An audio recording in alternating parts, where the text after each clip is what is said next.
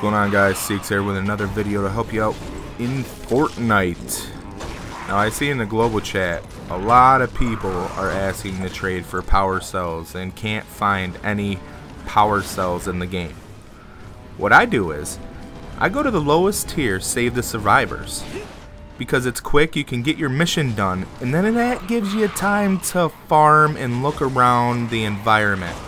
Now what I do is I build up really high, and most of the chests are located on rooftops and inside buildings.